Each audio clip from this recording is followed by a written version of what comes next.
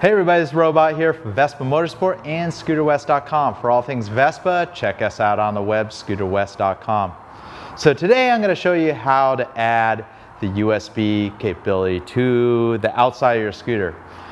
And if you have a 2015 or newer model Vespa GTS 300, whether it's the latest HPE from 2020 or later, or the previous generation, the 2015 through 2019, they do include a slower USB charging jack that's located inside the glove box.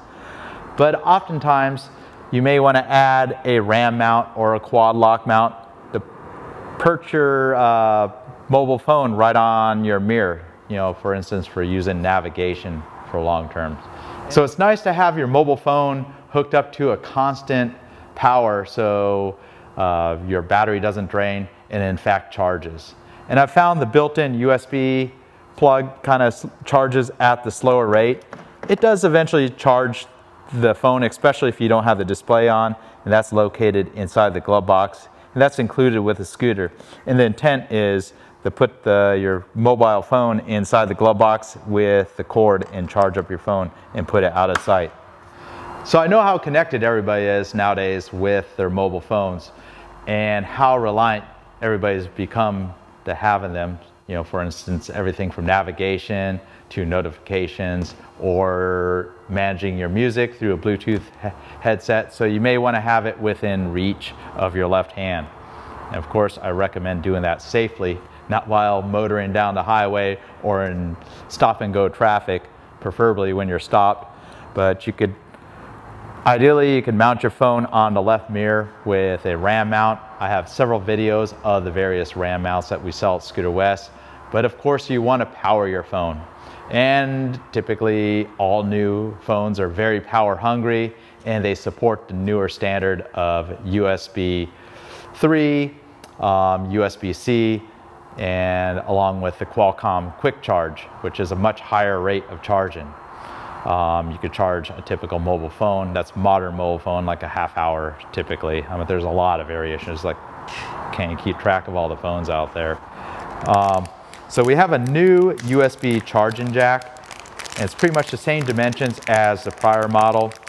Part number PP9 for just the individual USB charger. And I've tested several different USB chargers. I found this one to be the most compatible and work the best, and it has one added feature of a built-in voltmeter and a power switch that you can turn it on and off.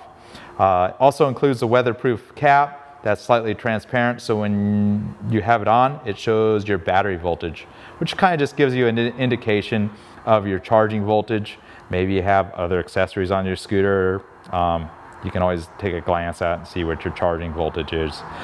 Pretty neat feature, same price as the old USB plug that we've had for several years, all the way back, I think, to the ET4 days that we had the USB jack. So PP9 is the USB jack, just the individual part. Keep in mind, we do sell the complete kits. You can find them on ScooterWest.com that are already pre-drilled and pre-assembled. And if you have a 2015 or later GTS, and even the Primaveras and Sprints that have the built-in USB inside the glove box, you'll need part number PP11. And this is a plug-and-play connector harness to break out the 12 volts from the scooter harness to your USB jack. So let's get with the installation. It's really simple to install. Only a couple things you gotta do. The hardest part is you need to have a large step drill bit, and I'll show you how that's done to make a clean hole to install the USB plug. So start by removing the left side, I call them the kneecap. The right side is your coolant level. If you're not aware, that's where you check the coolant level. That's where the coolant tank is. So you need a T25 Torex driver. The cap just removes pretty simply. And next, you're gonna find an access panel that needs to be cut out. This access panel has these cutouts in all these small tabs, and I just recommend having a sharp knife, and you'll be able to cut right through the each of those tabs. And even just a couple bends will usually break through. You know, usually you just got to cut through about 2 or 4 of them, and at that point you'll be able to get through. And doesn't take much to remove this little access panel. The next step is you want to locate in here the connection for the USB, and it will be pretty much the same connectors right here. And the way you disconnect that connection is you pull up on this tab on the male connector. And of course my hands are kind of in the way. You don't necessarily need to remove the whole glove box, but you got to get your hands on that tab and pull the connectors, separate them apart, and now you have them pulled apart. And then take your new harness, the PP11 harness, and it just intercepts that connection that's located right on the top of the glove box. And of course it's keyed, so it only goes one direction. There you go. And once they latch, and then you have a positive connection right there. And the connectors are already kind of secured by a clip back there. It's pretty much all you have to do. Next, I recommend getting a step drill bit. You'll find these are pretty handy. You can get them at a home improvement store like a Home Depot or a Lowe's. Alternatively, you can find them at Harbor Freight, and they're decent quality, even though Harbor Freight isn't known for high quality products. But you can get like a 3-pack that's pretty decent quality. Obviously you want to get one that's a larger size. Then you want to locate where you're going to put the USB jack. And most of the time you just put it right centered in this little knee-pad, or you could put it to the right. And I kind of like it to the right, kind of tucks it in a little bit more. Just make sure that you end up within this little window right here. Or maybe, yeah, I'll put a little dot kind of where I want to start the drill. And you want to chuck the drill bit into a standard drill. Make sure you don't drill through your hands. You might do this on a wooden block. So just start slow so your drill bit doesn't walk, but this plastic's pretty soft and easy to drill through. And just make sure you don't if you drill it too large, it kind of... So typically I just check it. Probably need to go 1 or 2 more steps. But there's probably other ways you can make a large round hole, but the step drill bit is going to be your easiest solution. So pretty much thread that through. Looks like I need to go 1 more step for the threads.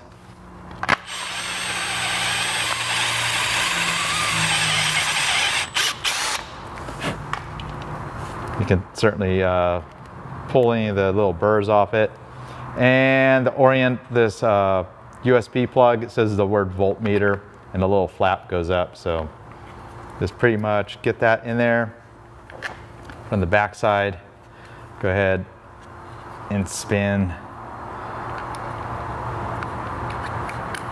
Doesn't matter which way that goes. And typically all you gotta do is hand tight, just about as tight as you could get it by hand. Don't want to put a wrench on that. The body of this USB jack's all made out of anodized aluminum.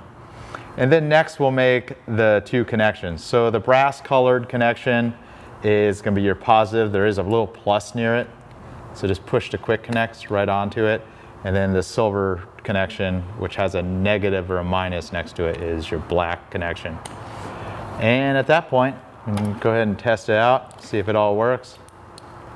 And it's got a nice power button, 12.8 volts. That's the float voltage of your battery. Which is kind of nice. The scooter's just sitting here idling without it running. 12.8 is a fully charged battery. If you just see about 12 volts, you know your battery is kind of low. It's even dropping there. And if you start the scooter, and you'll see the charging voltage goes up. About 14.4, 14.5. That's about typical charging voltage. And then if you turn the power off, the jack just turns off, so you need to power it up each time you want to use it. You could wire it to a constant voltage source. That would work as well. It includes 2 separate USB 3.0 jacks. You know, you can use the standard older USB things would maybe charge at the lower rate, but pretty much any modern newer smartphone's gonna take advantage of the higher charge rate. So, you know, up to 20 watts, I think is what this will charge at on each separate port. So maybe you wanna charge 2 cell phones, or you have a GoPro you wanna charge, it may come in handy. And at this point, pretty much just tuck the wiring in and put the cap back on, and you're all set to go. So pretty much, even just the standard USB jack, it will likely charge at the 10 watt rate. If you have a USB-C and your phone supports the Quick Charge 3, it's going to charge at up to 20 or even 30 watts at a much faster rate. I hope you found that interesting. If you're looking for those 2 products, just search PP9 and PP11 on scooterwest.com. You find those 2 affordable parts that add a extra pair of USB fast charge ports to your Vespa. And you got the added benefit of a little voltmeter built in as well. Thanks again for watching. Robot here from Vespa Motorsport and Scooter West. Until next time.